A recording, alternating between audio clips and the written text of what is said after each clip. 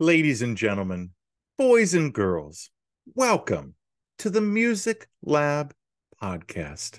My name is Dogg, and I am so happy to be back with you. The end of summer is here, Labor Day weekend is upon us, and what perfect time to do another bottom line on the bottom lines featuring Rocklahoma. And so I'm in Oklahoma. Uh, Not really, but my background says it. So roll with it. So the bottom line concept, we are all about music exploration. And this is a series that we have been doing, highlighting those bands when you look at a music fest lineup that are at the bottom in the tiniest font. Bands that should be put on your festival schedule or for you to listen at home and hopefully enjoy as much as I do. So, Rocklahoma, a little history about the festival itself. Imagine surrounding a huge 3-day rock festival with two Mennonite churches 4 miles north of Pryor, Oklahoma, and about 40 miles north of Tulsa, Oklahoma.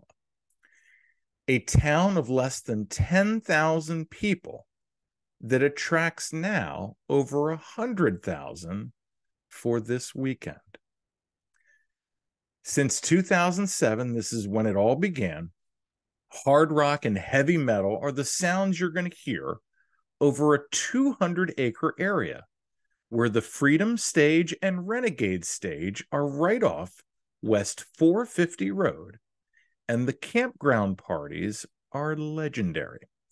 Speaking of camping there, you are allowed to start camping last Sunday, the 27th, and the festival doesn't start until today, Thursday, the 31st. I'm not sure of any music festival that allows you to camp that far in advance on the grounds, but Rocklahoma does. And like I said, the campground parties, late night, all day. It's a good time. So let's take a look at our 3 artists that we are featuring, or bands that are, that usually play, but we have a unique situation that we'll get to with one of the bands. So the first band that I want to feature is a band called Dead West. They have a single that they released this year called Other Side. The other 2 songs that I featured, Die Like a Rebel and My Tennessee. And keep in mind, too, I have a Spotify playlist of all 3 bands and all 3 songs that I featured. So you get 9 songs on that Rocklahoma playlist. So that will be featured in the comments. So check that out as well. So you get a listen for yourself. This Phoenix, Arizona 5-piece with Vinny Sky leading the band as their sound covers ZZ Top, Guns N' Roses, and 80s Southern rock. They have released 3 EPs, including a vinyl, and they play at 12:20 on Friday on the Roadhouse stage, so tomorrow, and are sure to rock the crowd with their hard-charging guitars and sing-along choruses.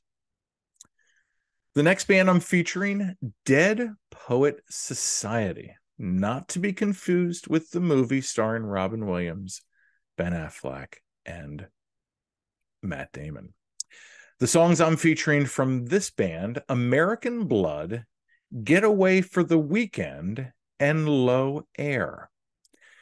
Some of the songs come off their last album, the Exclamation album that came out in 2021. 4 bandmates from Berklee College of Music who headed to California to live out their dream 11 years ago.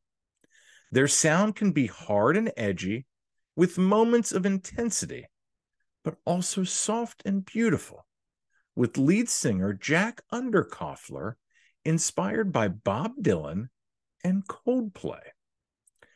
30 Seconds to Mars and Royal Blood feel like they're contemporaries in sound and feel, and I really dig his voice. They play the Renegade stage at 12:50 on Friday as well. So after you see Dead West, shoot on over and you can catch Dead Poet Society as well.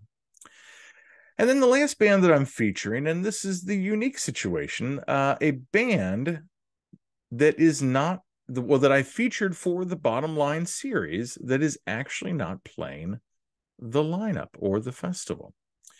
The band is called Sin with two eyes, and they've just released 3 singles that I'm aware of that I could find on Spotify.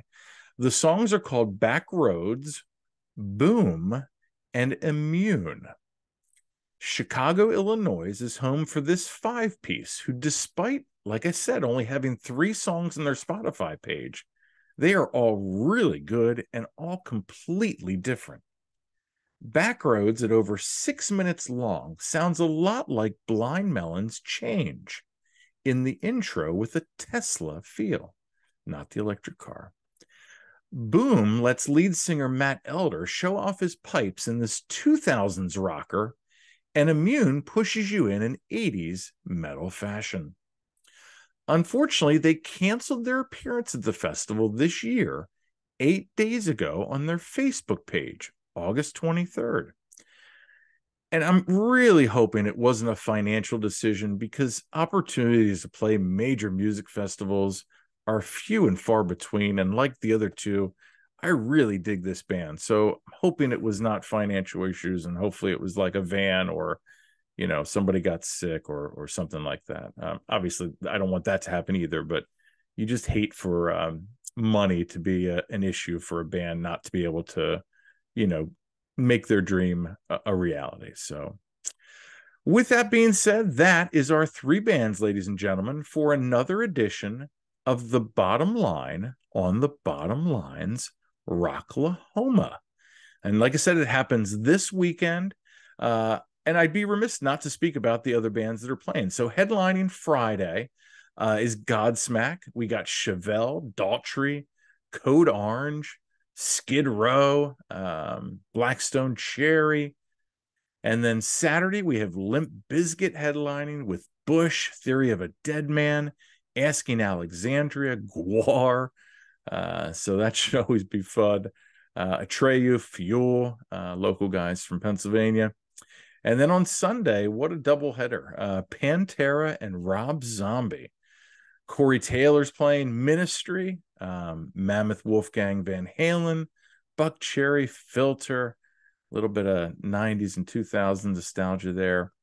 So yeah, an overall great lineup, in my opinion. So yeah, if you're going to the festival, comment, let us know how it was. If you see these 3 bands, let us know how they, well, obviously see the 2 bands, but definitely check out Sin. Nothing against them for not being able to play the lineup. So make sure to like, follow, subscribe, do all that stuff with our YouTube channel, our Facebook page, our Instagram page. We're almost to 100 subscribers on YouTube, so that's awesome. Thank you all so much. And yeah, like always, I've been Dogg. You've been great. This is the Music Lab Podcast.